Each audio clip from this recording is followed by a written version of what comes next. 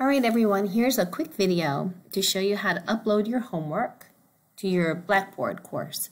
So when you're in your Blackboard, you'll notice on the left-hand panel now, there's an option that says Upload OWOW here. You click on that, and then find whatever submission. In this case, there's only one option. It's OWOW number 2.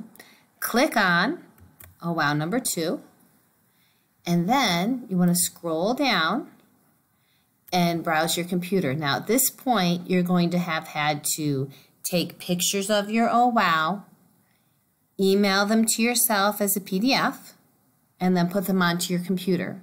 Okay? Another option is to use the Blackboard app, and then the pictures are already on your phone. Okay, the Blackboard app on your phone.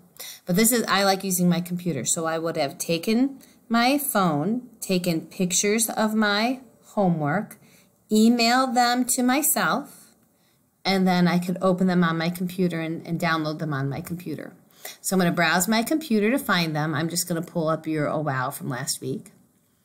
Okay, click on that, and so now I see that I have what I want open or attached, and then just hit submit. Okay, and then you can see, right, let me open this up a little bit, then you can see that it's been submitted.